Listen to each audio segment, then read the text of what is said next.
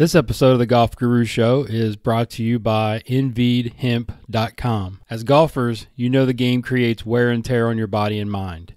InVeed CBD products can organically rejuvenate you. They come in 3 varieties: Relief, Clarity, and Relax.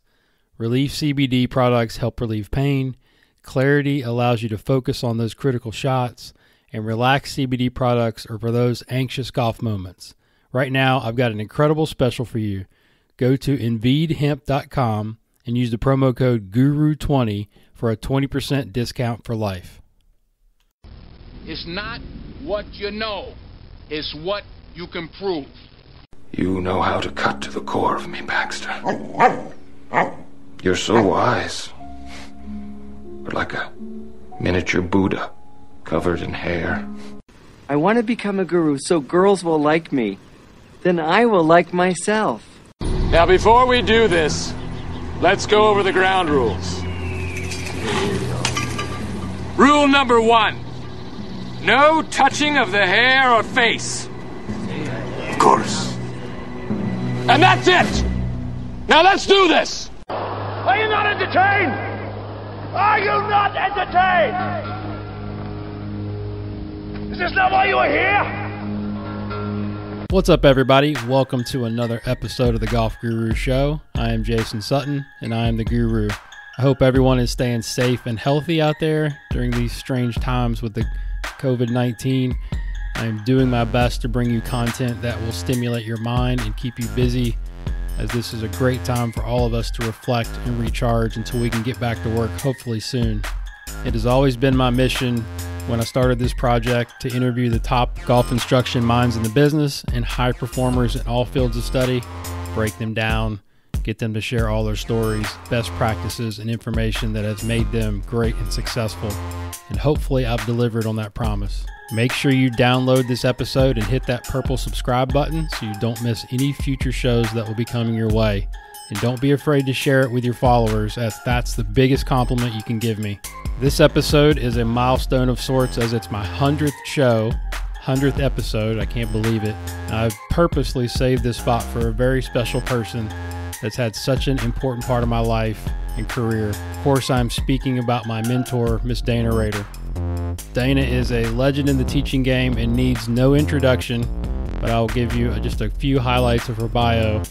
She is a Golf Magazine Top 100 teacher, Top 50 Golf Digest instructor. She's owned and operated one of the most successful golf schools in the country, the Dana Rader Golf School, for many years, which is where I started teaching full-time. Dana has won so many awards, such as the Charlotte Businesswoman of the Year, which most people don't realize.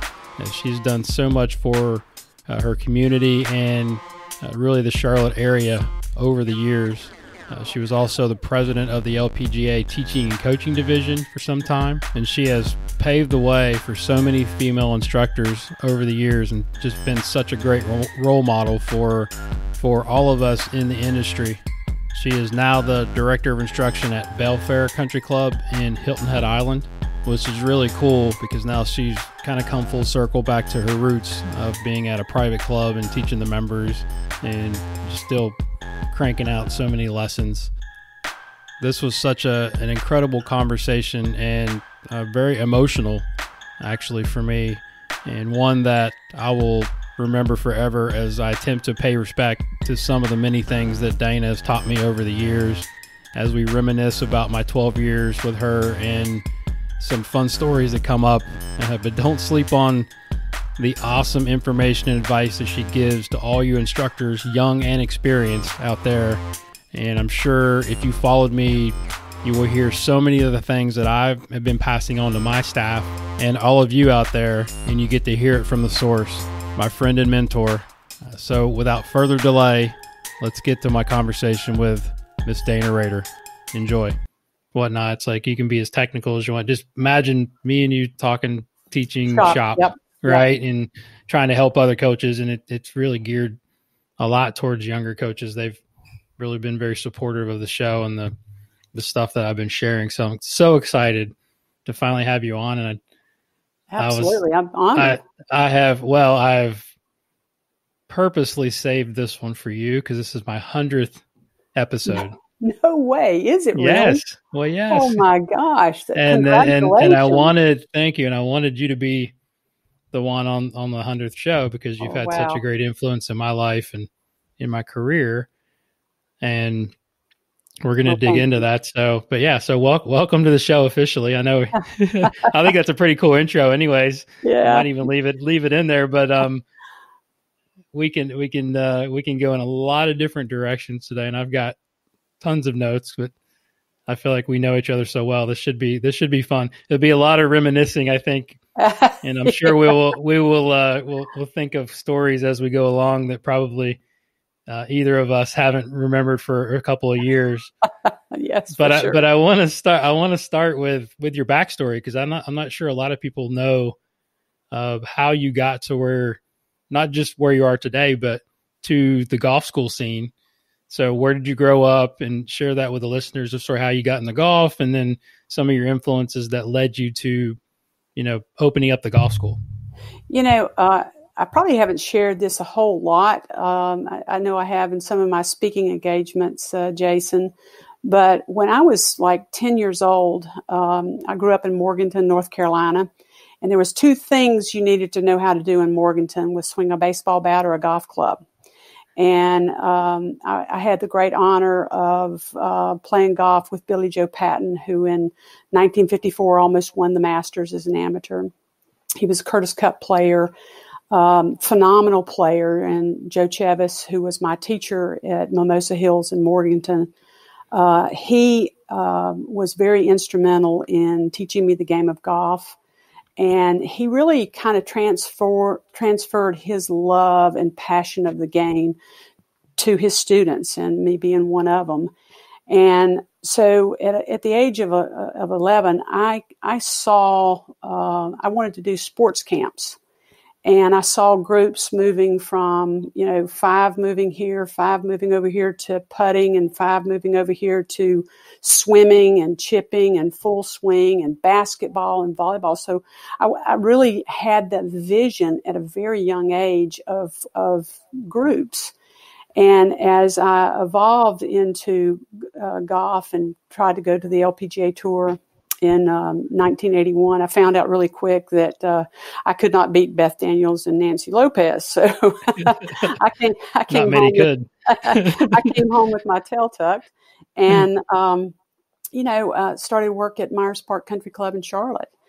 And I'll never forget, one of the members there at Myers Park said to me, Dana, we just, as a woman, we just don't know what to do with you. And I went, well, that's really nice. But he just didn't know what my future was as a woman in the sport, because this was back in, the early 80s. And I had the great fortune of being involved in Peggy Kurt Bell's Golf Aries in the late 80s. And that's what inspired me to start the Dana Rader Golf School in 1987. And so that's kind of how everything kind of transpired. It really was a dream. And, when you tell young people, your dreams really can come true if you hang on to them. You don't have to map it out. Sometimes you just got to let it evolve. Yeah. So you're skipping a few steps there. I know, because you went to Myers Park through Raintree. Yes. Right. So, and that's really where it started, right? That was what you considered your first golf school. Yeah. Well, Raintree, I actually was at Raintree in 82 to 84. And then I went to River Hills. That's right. Then you went to Lake Wiley. Yep. Yeah. And I was down there for about 5 years. And that was probably one of the hardest decisions I had to make, because I loved it at River Hills. In fact, where I am at Belfair remind me of the members at River Hills. And I've come full circle back in the country club business. Yeah. But I just really, really loved the members at River Hills. And so in 1990, I won LPGA National Teacher of the Year. And I went out on my own with $2,000 in the bank, and, decided that I would go to Raintree and be an independent contractor. And as a result, that really, winning that award kind of really sparked my career. And And so I worked at Raintree from 1990 to 1997, and had a great it was hard work. I mean, I was teaching probably 20 lessons a day, half-hour lessons a day. 5, 6, 7 days a week. And I loved it. I did get a little burned out by the time 97 rolled around. But the interesting thing was in 1996, I got a letter from, it looked like an official letter from Golf Magazine. And I picked it up and I opened it up, and I had been out of town for 2 weeks, and that letter had been sitting there for probably 2 or 3 weeks. And it said something about being on the top 100. And I thought, oh, they want me to nominate somebody. So I just kind of tossed it in the trash and threw a cup of coffee on it and walked on down the hallway. And you know how when something just resonates, it goes, oh my gosh, I think that it said I'm nominated. So I go back and I pull all the coffee grinds off of the dang letter. And sure enough, the deadline was the next day. So I got it FedExed and got it sent to them in my bio and everything. And that's when I got into the first top 100. So it was a great start. That was a big deal, right? Yeah, that was a big deal. Probably gave you a lot of credibility. And yes. And then when did you first have the idea that, hey, I want to go bigger? Like a golf school, that's a big project. I mean, that's, and you probably look back on it now and go, what the heck was I thinking? But yeah, I go back what I mean? Like, oh yeah. Was it a napkin? Was it a napkin situation where you're having a drink going? I was. I sat down, when I was at River Hills before I left to Raintree, this lady walks into the pro shop and she said, Dana, and this was in 1987. She said, I think you are to have your own golf school and call it the Dana Rader Golf School. And I went, oh, wow, I like that name. Okay, I think I can do that. And I went home and I started writing schedules down. I started writing things down. What would I do, the groups, and so I laid out a business plan. And so I started doing golf schools, down at River Hills. And then I knew it got so big at River Hills, I couldn't contain it because people were coming from Charlotte there. And that's about a 25-minute ride. And I thought, right. I need to be in the city. And when I got to Raintree, I really, the school took off. And I'll never forget this. These are these moments that we all have in life that are so fortuitous, that are so unbelievable. I was out at Pebble Beach, and it was the first Women in Golf Summit. And there was the USGA, PGA, LPGA, all of the golf networks were out there hosting this big deal. And so we were playing Pebble Beach, and it was 1 pro and 4 ladies. And so we get to the first tee, and this lady, I can tell she's a beginner, and she stepped up the tee. She couldn't hold the club. She was shaking. So I went, oh my God, I'm going to have to help her. And I helped her all the way around the golf course. And she had a blast. I didn't get to play very good golf because I had to take care of her, but I thought, that's my job. And, this is a Women in Golf Summit, so I need to make sure she has a great experience here, especially at Pebble Beach. And something I've always wanted to do was to write an article to be published. I knew that to really build my brand back then was to be published in a magazine, to be a writer. And she thanked me, and she at the time worked for the Dallas Morning News. And 2 weeks later, she called me, and she was named editor-in-chief of Golf for Women magazine, and asked me to. I wrote lots and lots of articles. Yeah, you did. Yeah, so it's life kind of weaves you into things whenever you have that intention of what you want to do. It just kind of goes out there before you. And you just kind of run into things, not luckily, but I think your intention brings that to you. Absolutely. So it's interesting, I as you would know me very well. Yeah. I like to be very researched and prepared. And this one, it was easy to get ready for, because I know you so well and I have so many questions, but I thought, why don't I just make a list of the things that I took away as it working for you, Okay. you know, and we can discuss them. And it'd be things that you've passed on to everybody that's worked for you, obviously. And we could have some good talking points, and then we can go, you know, in a lot of different directions here. But it was a great exercise for me to reflect on everything that I've learned from you. And there's so much more. I started as like, okay, what's my top 5? And then it became like 10, 15, 20. Well, So I'm like, oh my God. Let me just say this. I learned a heck of a lot from you too. So the road goes both ways. So it's funny, and we can kind of lead into this, but just, you know, the fact that and I tell this story all the time, your ears have had to be burning a lot in the last couple of years as I've done this show, talking about you and, you know, being my mentor and giving a backward redneck kid from West Virginia a chance. So I can't thank you enough for that, but there's a lot of moments that we could talk about, but I want to sort of start off with something you just said, and it made me think about it a lot as I was talking to Chuck Cook last night. He was on the show, and he was talking about how teaching groups, because he started out with the Golf Digest schools, how teaching groups has really helped him in his career, right? And I never really thought about how important it is to learn how to teach multiple people at one time. So that was the first thing, is how to teach golf schools, group lessons, dealing with different personalities, you know, and then what you mentioned, how to build a schedule. You know, the organization piece was huge for me, and I hated it. Like I remember when you're lead instructor for a golf school, you're like, oh my God, now I got to put the schedule together. Who's going to teach who? You put all the students together. But looking back, it was such a valuable lesson for me that I've applied to so many other parts of my career now that I'm the boss.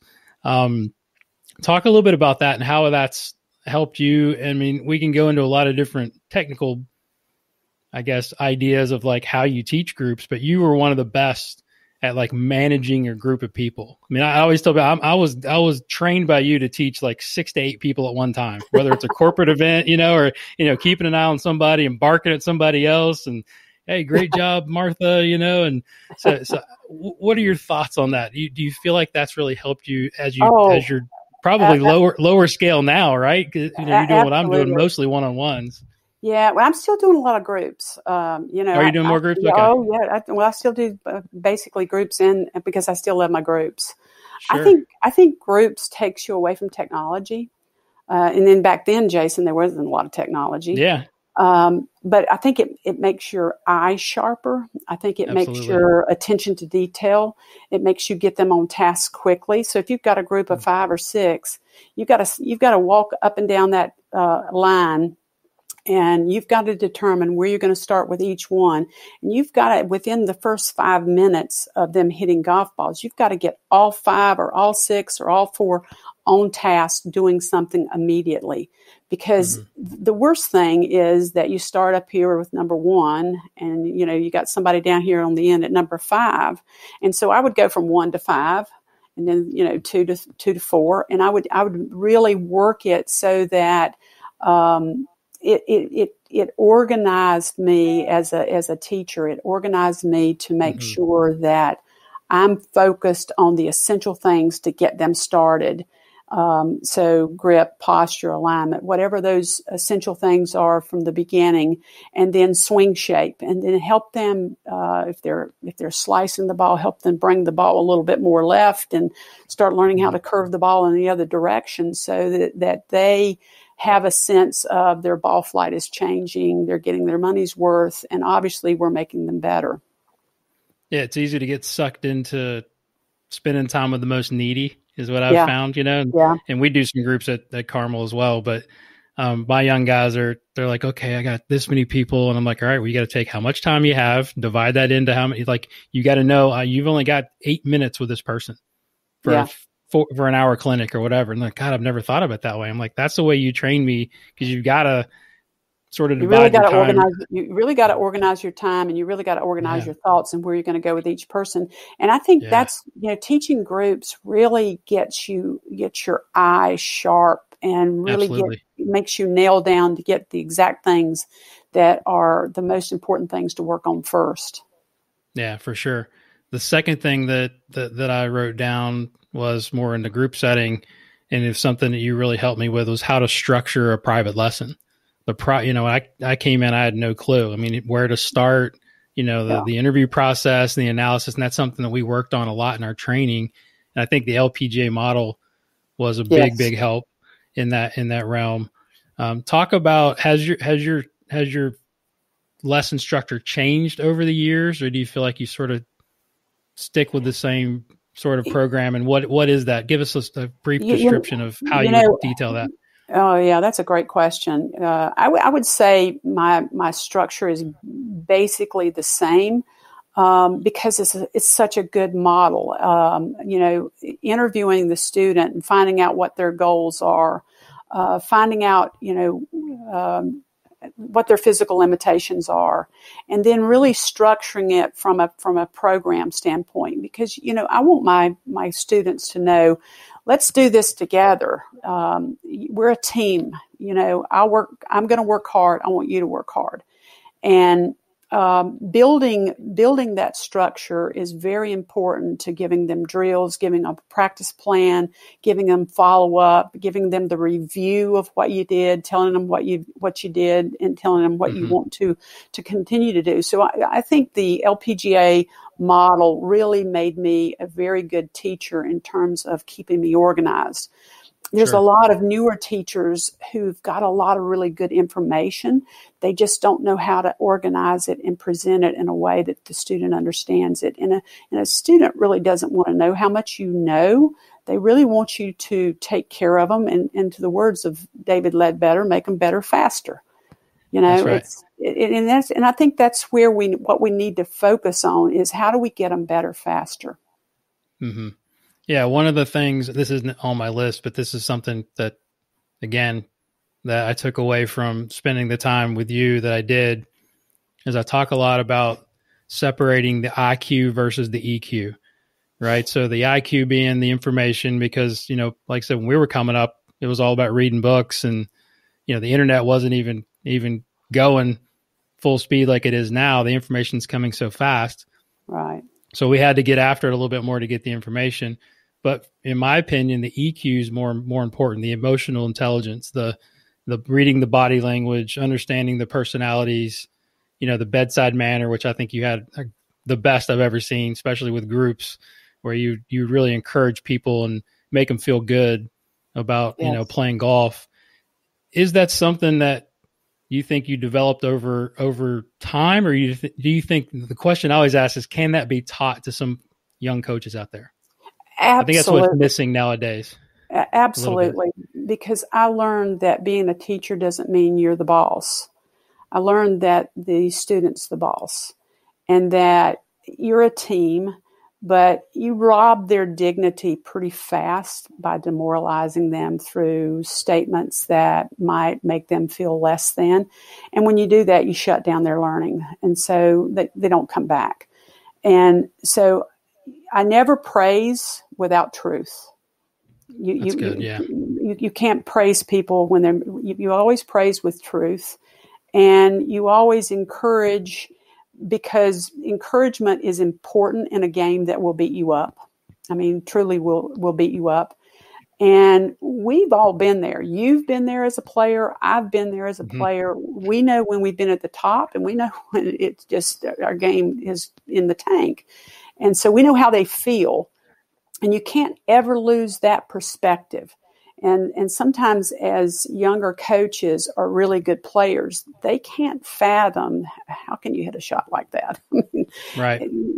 But someday you will. And someday your swing's going to fall apart. And you've got to have that humbling experience to put yourself in their shoes and to understand it's about maintaining their dignity and supporting them, but do it with truth and honesty and kindness. Yeah. Empathy is a big word that I preach. It's like because like you said, golf is hard. And you used to always say golf is fun, but I'm telling you what, That was a lie. Yeah, I know. Yeah, I would never every time, but when you do those opening presentations for golf school, it's like, golf's not hard, it's fun. And I'm like, you're full of shit. But we're all empathetic of how difficult the game is, and I think that's a great point. You can't ever lose that fact. Yeah, you can't have that ego to say, what, I can't believe you can't get the ball in the air. What? I know. So that's an interesting one. We'll always come back to that a little bit. Now, the one thing, and this is, and feel free to tell the embarrassing stories about me in this respect, but you are one of the best, I think, public speakers and presenters that I've ever been around. And I've seen you speak a lot. And I know that didn't come by accident. I know you had coaching. I remember Ty Boyd was a big influence on you. You sent me to Toastmasters because you told me how bad I could tell how bad I was when I first started. But that's a story that I tell a lot when I first went to the golf school. I'm like, I had all these goals and I knew I was going to have to present in front of groups, and I was terrified. And I was, and I tell everybody's awful at most things when you start out. Right. Talk a little bit about the importance of that, because I think it's huge as a coach. And if you're going to be a top 100 teacher and you're going to have those kind of dreams, you better be able to present yourself in front of a group. Talk about your training and sort of your evolution of how you got to be such a great public speaker. Well, I took a public speaking course in college, and they basically said, pretend everybody has a bag on their head. So that never really connected with the audience. So Ty Boyd, God rest his soul, he just died a couple of weeks ago. But he had a class called Excellence in Speaking Institute. And every speech I give, Ty Boyd is sitting on my shoulders. And he is correcting me. And I am listening to him tell me to stand up straight, eye contact, and how important it is for vocal variety and pauses and practice. And so one of the things that he taught me, he says, if you're going to give a speech, you never give a speech without a minimum of 1 to 2 rehearsals. So if I'm speaking at the PGA or the LPGA or to a business, I go over a speech at night before I go to bed, and I get up in the morning, take a shower, and I put on my clothes and I do what's called a dress rehearsal. And I get in front of a mirror and I go through my whole speech. Do you do it in a mirror? Yeah, yep. That's awesome. Yeah, do it in front of a mirror. And then I've gone through it. And so I know that I'm prepared. And so being prepared in a golf school setting, because people are going to sum you up in the first 5 or 6 seconds. And you've got to really be powerful. You don't have to overdo it. You've just got to be sincere, and you've got to be authentic, and you've got to let people know that you know what you're talking about without being over the top and pushing your way to make them really realize you're a great teacher. They will realize you're a great teacher just by your calmness and your demeanor and what you have to say and how you say it. So to me, public speaking, that first interview I had with you, Jason, I saw such a potential in you. And when you came to work, I wanted to introduce you to everything because I saw it. And here you are. I mean, you know what? You got your start with our school, but you know what? You took it and you ran with it, and you've done a phenomenal job. And I am so proud of you. And you couldn't say 3 words in front of people. And now look at you. I mean, you got thousands of people watching you all over the world. And that's somebody who has been inspired and transpired by what's in your heart, what's in your soul to push yourself to that next level. And you've done that. Thank you. That means a lot. And, again, I remember so many conversations that we had, just one-on-one that really inspired me. Because I remember the first time we sort of got alone, and this kind of goes with one of my other topics is just leadership. And you just asked me what I want. What do you want? What are your goals? And I said, I want to be a top 100 teacher. I want to be respected by my peers, and then I want to make a difference. And that's the first time anybody's asked me that, right? Yeah. So you used to always just kind of throw me out there in front of the group and say, hey, before I would even know what I was doing, like, hey, talk about swing playing or do a chipping presentation or whatever. So, I mean, sink or swim, right? But that's the way but we did a lot of training. Yeah. I'll never forget, the hardest presentations were like in front of our colleagues. Teachers, yeah. Yeah. I remember doing Julie would probably remember this very well, doing just a club presentation, like going through a bag of clubs, and I was throwing clubs all over the place and stumbling, stepping on my tongue. And I was like, oh my God, that was probably one of those times where like, man, I got to get better. I'm in the wrong business. Pretty crazy. Yeah, but you recognized it and you did something about it. So obviously, and that's, we were very fortunate, and so many young teachers get in a situation where they're kind of the lone wolf and they're out there by themselves. And, it's so important to have a network. And we were fortunate. We had 8 or 9 teachers, and all of us really believed in the Dana Rader Golf School brand, and we all worked together. So if, Nancy had a trouble with a student, she would come get myself or you, or Mark had trouble. Mark would never come and get me, but I'm kidding. I love That's Mark. Right. But people on our team, our team really was very close together in helping each other.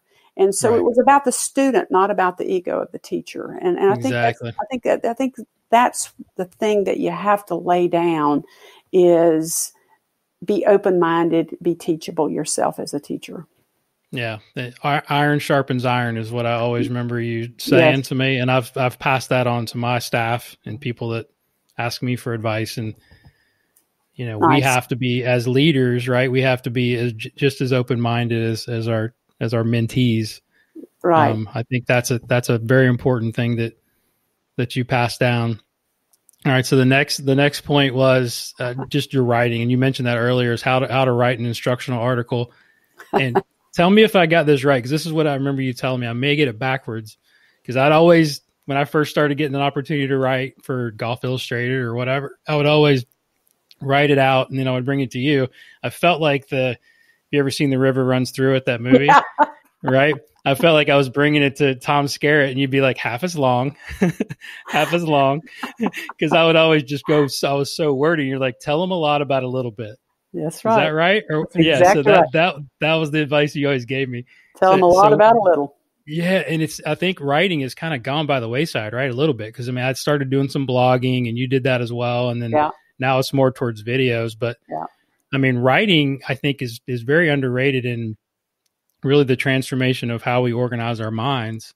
And I try to get our students to do reflecting pieces with journals, and you were a big advocate of journaling too, which I still do to this day. Yep. So talk a little bit about the importance of writing. Here's the studies on actually writing as opposed to typing. When you write, you're actually imprinting your subconscious. So things go deeper into your mind when you're actually physically drawing as you're writing, so to speak. So it imprints your subconscious. And if you look back, the goals that I've written have come more to fruition than the ones that I've put on my laptop. So I've stopped writing goals on a laptop. So I stay handwritten. I still journal. I journal about things I've learned. I journal about my exercise. I journal about, I keep a journal on my finances and, my expenditures and, why am I spending money like this?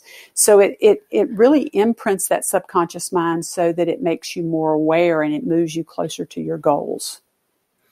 Yeah, that's perfect, because I know there's been studies out there that talk about that, and I'm like, there's something to the exercise of actually writing with a pen or with a pencil, as opposed to putting it into your phone or, like you said, typing it on a computer. So that's cool. Yeah, I know that was something that I definitely brought from you. Now, the big thing, and this is a great topic, is teaching beginners and women, because I think you're one of the best, if not the best, in the country or the world at teaching beginners and women. When I came to the golf school, I was a so-so teacher. Now that I look back, I was really not that good, as good as I thought I was. The older we get, the less we really actually knew, right? So I know, not looking back, but I was reasonably good with good players because I probably couldn't screw them up as fast looking back. But what you really helped me with was just teaching. I taught so many women's beginner schools and men's 101 schools. That really, I think, helped my career more than anything. And you always used to tell us, beginning golfers will teach you more than good golfers will ever teach you how to teach.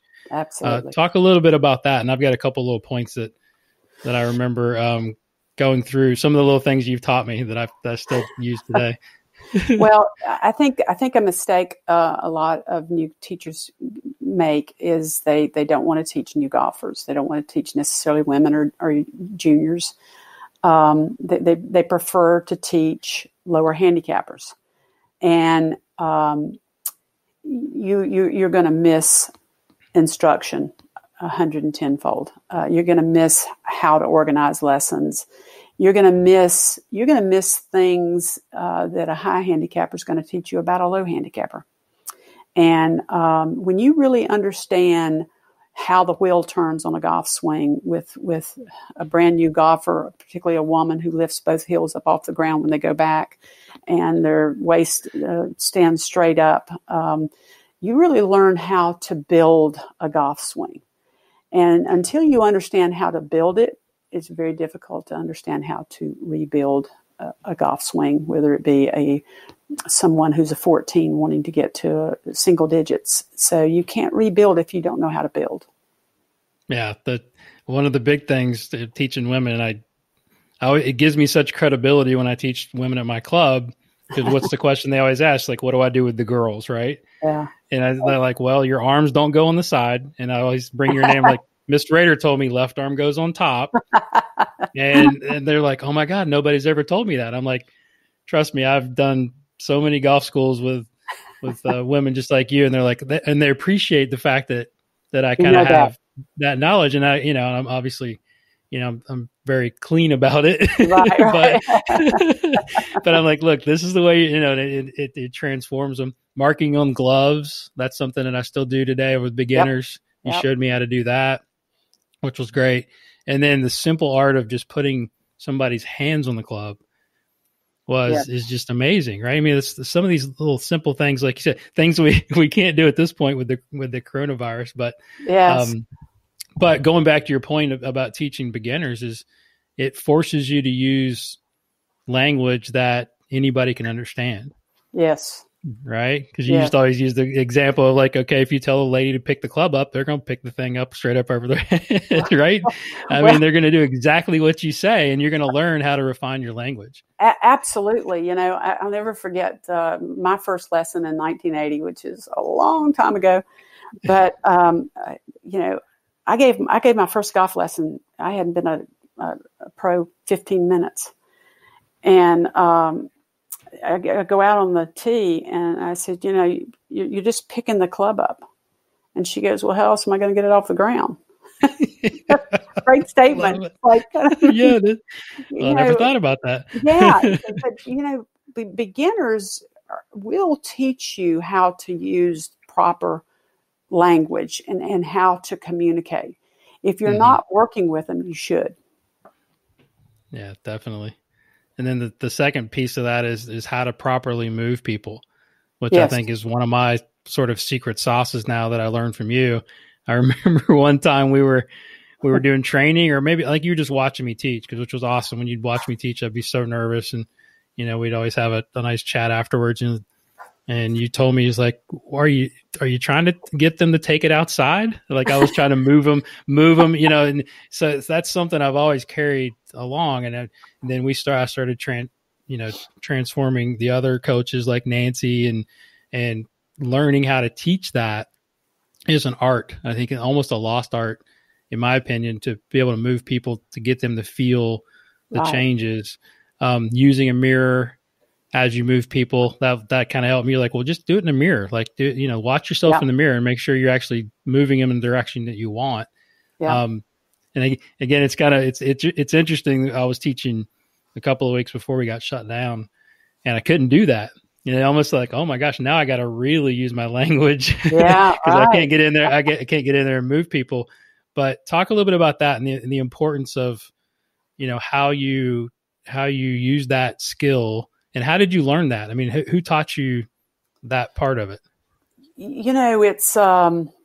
It's really understanding what it should look like with each person. Some people's got longer arms, some people shorter torso, but it's really helping them to understand what the plane should look like.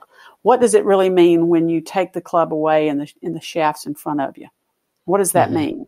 Because if you use that language, they'll have the club stuck 12 degrees outside, So it's really giving them the feel, giving them some drills so they can relate to it, and then helping them move their body in space so that they can get the feel for what they need to be doing. Because in their mind, the way they want to swing a golf club is totally different than the way the golf club should be swung. And so you have to do some hands-on manipulation to get them to feel that. And so I did a lot of that, but I'm a very verbal teacher as well. I talk them through it. I explain. I really explain it in detail about what I want them to do without being talkative, but more importantly, to make sure they understand what I'm articulating to them, what I'm saying to them, so that they've got a grasp of it from a mindset. Then they can kind of put it together as I move them. Yeah, you got a great learning center there now at Belfair. Yes. I know. I was spending time with Jason.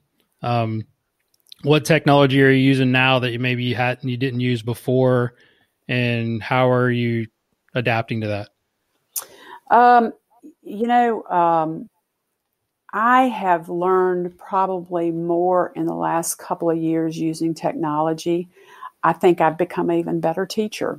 I think I've used the skills that I already have to get better. I use SwingCat, and I use obviously TrackMan. And it's not only just beneficial for me as a teacher learner, but it's also great for the student. So you got somebody coming in who's 8 degrees outside in, and you start making some changes with face and plane, and they see those numbers come down. They see their ball flight come in.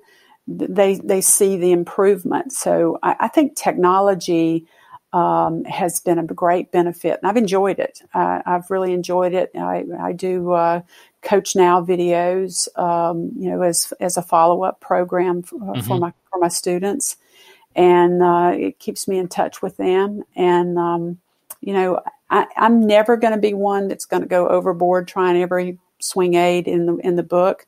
I believe my mind is the best part of what I do, but I also like to have the other things that people need to have, and I quite honestly, I enjoy it. So it's been fun. That's awesome. Yeah, it's funny. You never thought I'd say that, did you? I know, right? Well, again, you don't know what you don't know is what we'd always say. And back when I first started at the golf school, I mean, we had V1 and we're hitting into a net, and we were considered like high tech. Oh yeah. Right? Everybody's like, oh my God, the technology is amazing. They can draw lines and stuff. And like now that's like archaic, right? So it would have been cool to have a launch monitor back in the days, but you just have to evolve. Yep. Anything that you've realized now using technology and just any information that you've learned in the last, say, 4 or 5 years that you teach now that you didn't teach before? Oh, anything wow. you think of? SwingCat. Using the ground, right? Oh, using the ground. Yeah. You can change somebody's swing shape by using the ground for chipping and chipping or pitching. Amazing about how much pressure needs to stay on that left side and that left foot, and no pressure change up to about 50 yards. And just how solid you hit the shot by maintaining that left pressure for a right-handed golfer. So that has been very eye-opening for me, just really understanding, because if you're not aware of what you're doing with your feet, you're kind of swinging in the air. There's no resistance. And so, I wish I'd had that a long time ago for me as a player. How about TrackMan? Because I think we understood the ball flight laws, obviously. Yeah. But it's kind of cool to have that measuring device to where, angle of attack, I think, is difficult to see with the naked eye. It is. What have you found using TrackMan that you think has really helped you as far as just finding the solutions a little quicker? You just can't. You can't see path. You just can't. Yeah. You think you can, but you can't. And I had a guy today, and he was 4 degrees left at impact outside. And it was like, wow, that didn't look like that. But on video it maybe looks a little different, right? Video's the 2D, and you got the 3D that tells you something totally different and how that club is swiping across that ball. And whereas I can correct that now, and it has helped me a lot more understand how incredible this swing that we all make is, and how much we have to still learn about it. I'm still learning. I still want to keep learning, and I'm having the time of my life with this technology. And and I think too, the real critical point for all these new teachers is the greatest compliment you can ever get from your players is not "I'm hitting it better," is "I'm playing better. I've lowered my scores. I'm getting it around the golf course. My ball control's better. I've lowered my handicap 4 strokes. I've lowered my handicap 2 strokes. I'm having more fun at the game." That's what we do. That's our job. How much are you able to spend on the course now with your students being in Right a club now, like that? Yeah, right. Usually, prior to coronavirus shutdown. Prior to the virus, I probably did 4 or 5 playing lessons a week. Nice. So, any games that you like to play with your students, or anything you like to do to kind of get the scoring challenges up a little bit? One of the things that I like to do is I like to caddy for them. I like to say, "I'm your caddy. I'm not your coach today." And I like to walk them through, help them with the aim, help them with club selection, teach them some shots, really work on side hill, downhill lies. So many people, and our course is very undulating. And so I really like to get them comfortable on the golf course. And lower handicappers don't have as difficult time as higher handicappers do, is getting them a little more comfortable, getting them into a good routine where they have good priorities and how they approach the golf ball, and they have a good process. But and then I'll take them from 50 yards and in, or I'll take them from 20 yards and in. I'll do kind of an Operation 36 for 3 or 4 or 5 holes just to get them in a scoring mentality. So playing lessons are, I think, vital. And, since we're not closed, our course is still open, but we're not allowed to go out and do playing lessons just right now. So, but playing lessons are absolutely essential. Yeah, for sure. So, speaking of the young coaches, like what there's 2 ways to ask this question, is like, what advice do you give to young coaches? But I like to say, what advice would you give to your 25-year-old self just getting into the game or getting into teaching and wanting to get better as an instructor? What would you tell them? Oh, I would tell them that you need to surround yourself with other teachers. You need to be in a network. Now we have the great fortune of doing it, through the internet. But, being able to teach with other teachers and measure yourself a little bit as a teacher is very important, and to get feedback, have other teachers watch you teach, and be open to constructive criticism. Don't protect yourself. Don't protect your ego, and really want to get better. And so you need to make sure you've got a network of people that you can go and teach with, or they can watch you teach, and not just online, but in person, where those personal connections and relationships help mold you.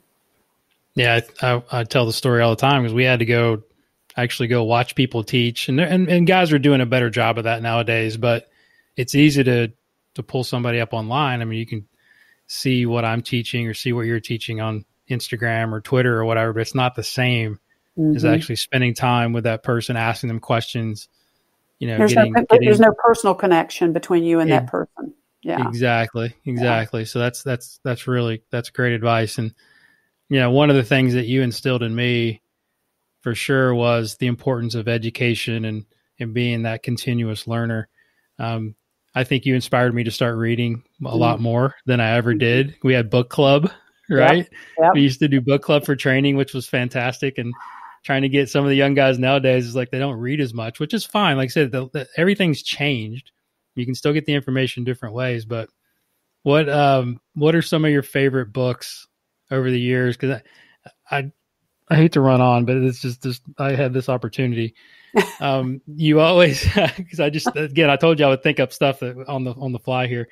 But when we used to have young ladies from the LPGA would come and watch you teach, and you would always send them after they watch you give a few lessons. You'd say, "Go watch Jason teach," and then go ask him how many books he's read.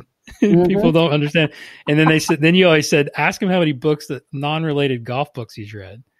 Like, so that was some of the things that you really pushed on me was go read other coaching books, go read marketing books, go read leadership books, you know? So tell me a little bit about the importance of how that's super important, but sort of your evolution, and then give us a couple of your favorites.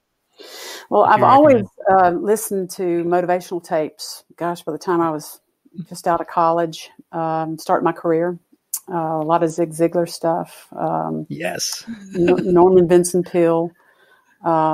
You know, a lot of motivational things, because I think if you read a golf book, you're reading the analogies of, you know, how you shape a golf swing. You're reading everybody's opinion on what you do for a living. When you read a leadership book or a motivational or a self-help book, you're able to delve into yourself and go, am I that person? Do I want to be that person? How can I be the better part of me? How can I be a better me? And it starts exposing some of the things that, I don't do that. Well, I do that, but I don't do that too much. And so it's the old saying, all leaders are readers. And leaders read a lot of books. And as golf professionals, we're leaders. We're leaders in our industry. We're leading people every day. So you need a lot of tools that you can talk to people on different fronts, so that you're not just one-minded into just the golf swings, the only thing you're reading. And I'll never forget, I told one of the guys that worked for me there at the school, I'll never forget, I said, I want you to read some leadership books. And he goes, what's that got to do with golf? I never did get him. Yeah. I never did get him to understand that. But that was just his mindset, and that's where he was. And but we all need to have learning outside our sphere and outside what we're learning in golf. We need to learn about leadership. We need to learn about management and business and novels. I mean, I'm reading tons of novels now, and I love to read. So if you don't like to read a page. And then tomorrow night, read another page. And just get into a habit of reading a little bit at a time. And next thing you know, you'll finish the book. And that's funny you say Zig Ziglar. I actually just listened to another program this morning. You got me on that. We talked about it, and I became obsessed with audio programs. I call it Yeah. automobile university, which is what Zig calls it. And I remember listening to at least an hour, like for like 3 or 4 years straight of Jim Rohn. And I talk about him all the time on this program, but I forgot that you were into Zig, and like, Yeah. see, there it is. There's another thing that you like. I mean, it's amazing. And you can still do that. Now it's podcasts, really, it's kind of evolved in the podcast. That's why I listen to a lot of podcasts. It's the same thing. Yeah. As long as you're putting information into your head on a daily basis, it's going to push you towards your goals or make you a better person. Like you said, make you a better version of yourself. Yeah. I just think it's so valuable. You're missing out on an opportunity to learn something. Yeah. Reading, Jim Rohn, go ahead. Sorry. Well, reading gives you wisdom. Yes. And it gives you the ability to think through things, that it gives you that ammunition, and it opens your mind and makes you more multi-versatile rather than just one-dimensional. Yeah, Jim Rohn used to always say there's no accident the fact that every house over $200,000 has a library. It's like I always share that with people. It's like, your vocabulary is your IQ. Yeah. Right. And like you said, so what do you I know you talked about some nonfiction stuff, but like talk about a couple of your favorite books that you'd recommend. I just finished a book called Atomic Habits. Heard of that one. Yeah. Great book. His name is James Clear, and phenomenal book. I would say to read that book and do what it says. It talks just about how you establish habits. So we establish bad habits exactly the same way we establish good habits. Mm-hmm. And so great book. Another one is Slight Edge. I would say we read that. Yeah, just a terrific book. And I read a lot of books on public speaking. I have, can't think of the name of it right off the top of my head, but I have a book that I go back to and read before I do speeches. And it's just, I do too. Subtle reminders of things, and I go back and read my highlights. But this Atomic Habits is probably one of my favorite picks, and of course the Slight Edge. Yeah, Presentations Plus is a book that I kept going back to. I don't know if you recommended that to me, because I've had it. I think I got it when I was at the golf school. Yeah. David Peoples, I think, is the author. But God, we read so many good books. I mean, John Maxwell books, that we used to read. The Servant Leader book, Mm-hmm. There was just so many, and none of them had to do with golf, which was fantastic. I think it just made us more well-rounded. It did, and it.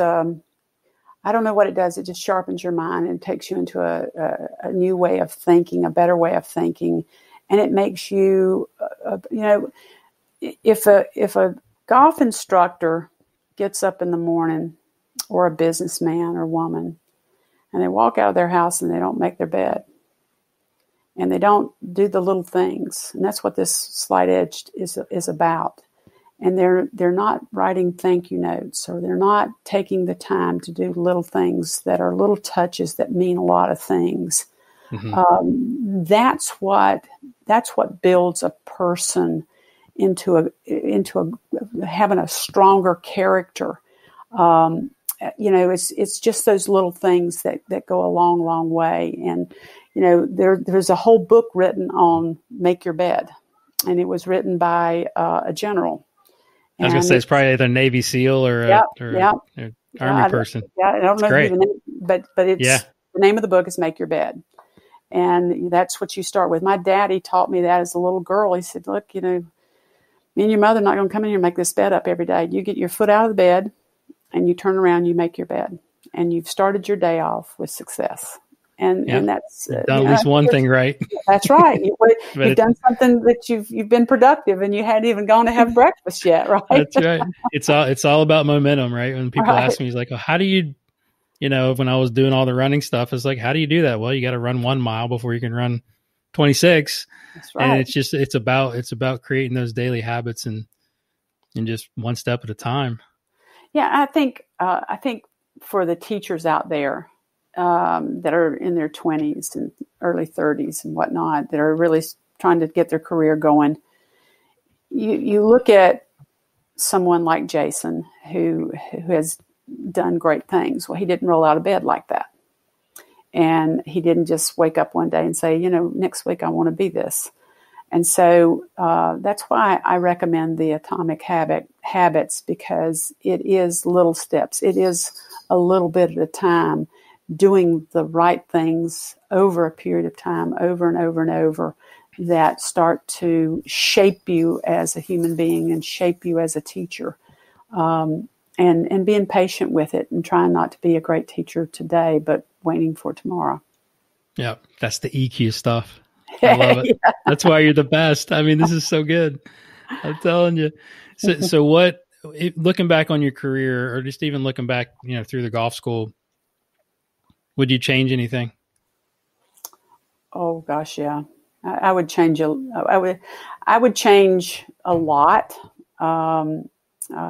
Just from a structure of the building, I would have changed, but we didn't know. I mean, back then there were about 3 buildings in the country, so that's right. Yeah, it was brand new. Yeah, the internet wasn't even online yet. I would probably have stayed a little smaller, and I got too big, and the brand actually got bigger than me. I mean, I'll never forget one day we had 20 young bankers in, and there was about a mix of handicaps. And I walked into the group, and it was a corporate group, and I walked into the group and said, "Hi, I'm Dana Rader." And the guy looked at me and he goes, "So there is a Dana Rader?" I'm going, "Yeah, that's me." And he goes, "Oh."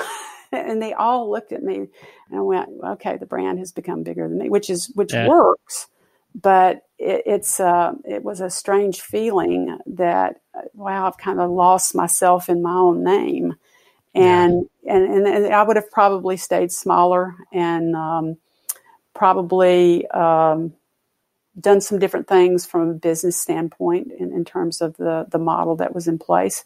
But the model was a pioneer model. Right. It was very hard to find a lot of ways to run a golf school, because there wasn't a lot of people doing that at that level. Yeah, so like us and Jim McLean were about the biggest at the time. Yeah, it was tough to get information, and a lot of people just didn't have the information. So there's a lot of trial and error. But in terms of the instructors and the lives that we touched, I wouldn't change that for anything.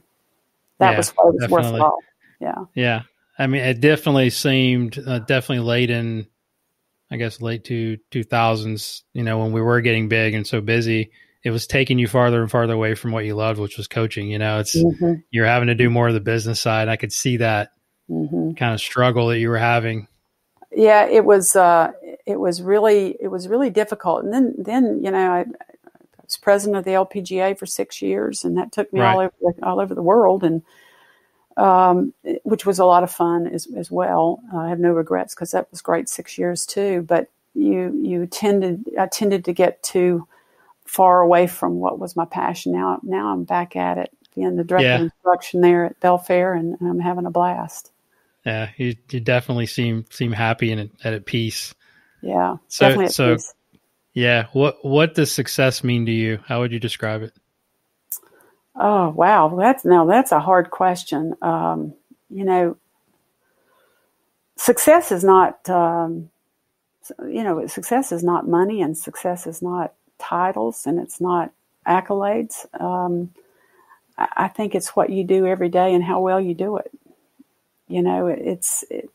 Too many of us think success are plaques on the wall and money in the bank, and I can tell you, I got a attic full of, and that doesn't bring it, and it's nice. Yeah, you do. It's nice, but I can tell you that the 19 handicapper that dropped his stroke 3 times, or his handicap 3 points, that's why you do it. I mean, you don't need anything other than your students' satisfaction. And if you really have that mindset, you'll go a long way. Yeah, definitely. Like what keeps you passionate and what keeps you going? I think you probably just answered it, but is there something else that that you maybe found in your new sort of second career now, I guess, that right, that you're going to get back to your roots? Like what gets you out of bed in the morning?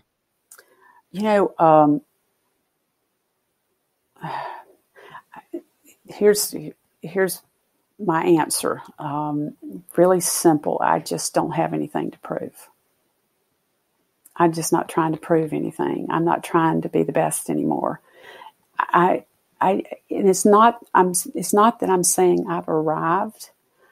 It is saying that I wish I'd had that mindset a little bit earlier, that because you drive yourself so hard that sometimes you can resent what you do, and you can also resent the love you have and for the game.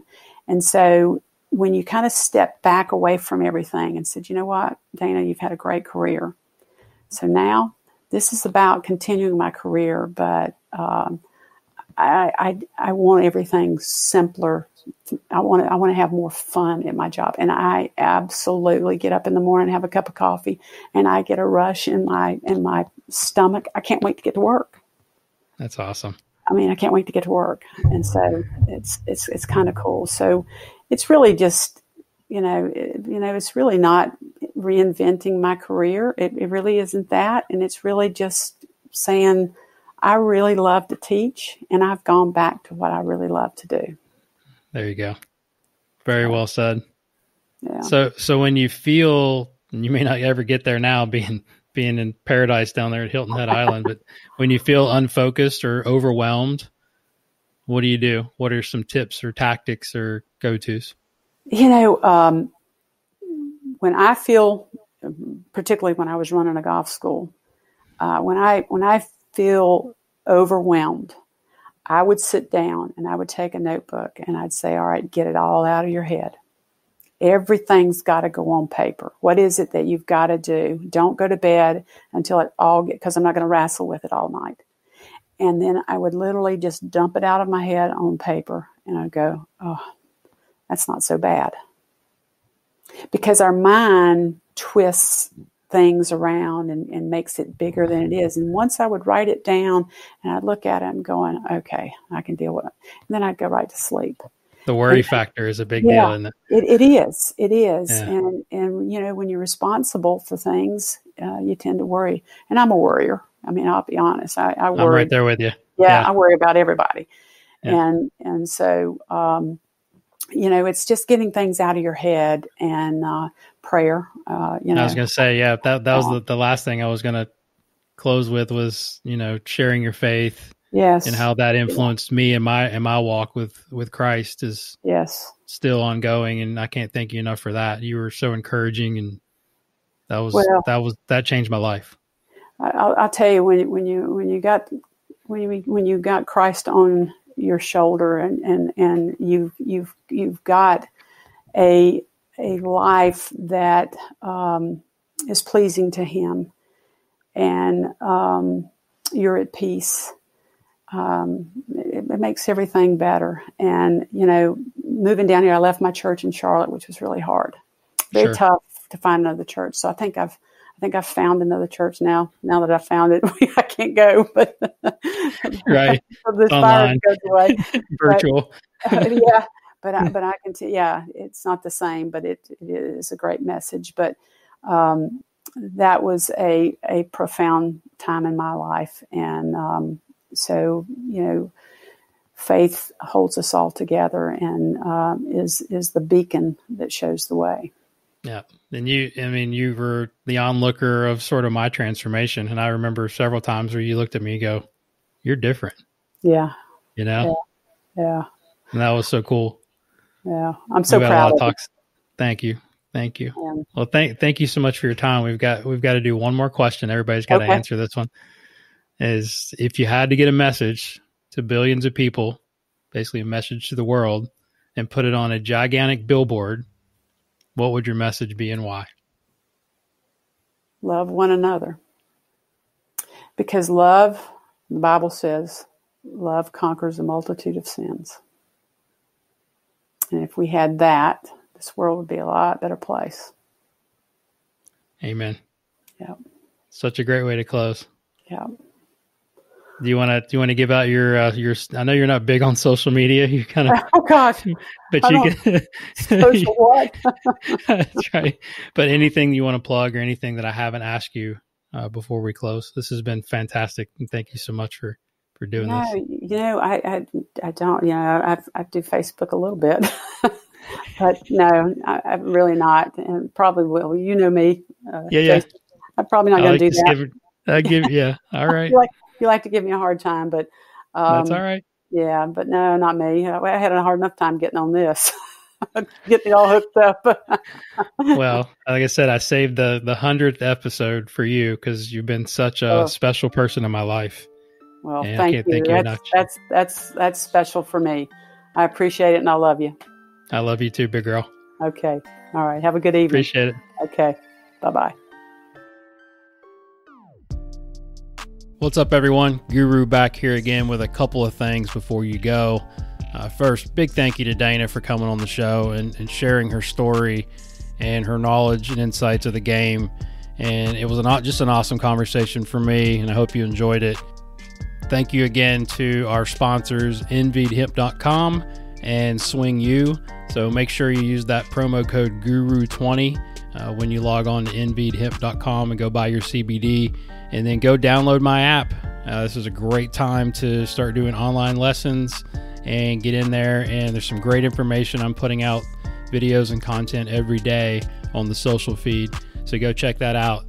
Follow me and reach me on Twitter or Instagram at GolfGuruTV. So let's get those followers up. I appreciate everybody that started following as of late. Hope you're enjoying the content and keeping up with everything that I'm doing. Also, check out my website at golfgurutv.net, where you can find videos, articles, and more information on my teaching and coaching. And I'm going to start putting some more stuff on the website here shortly. If you have a question or a comment, you can also email me at the show, golfgurushow@gmail.com, or just hit me up on the DM, which is what most of you do, and I appreciate all the DMs. Be patient. I'm trying to get back to everybody. This show and all episodes of the Golf Guru Show are produced by myself, Jason Sutton. Music is by Kevin MacLeod and Zach Mullett. And leave me an iTunes review. That would be cool. Give me a 5-star rating. That would be awesome. And as I leave you with RIP Mr. Jim Rohn, study, practice, teach, and then pass it on. I'll talk to you next time. Thanks so much for listening.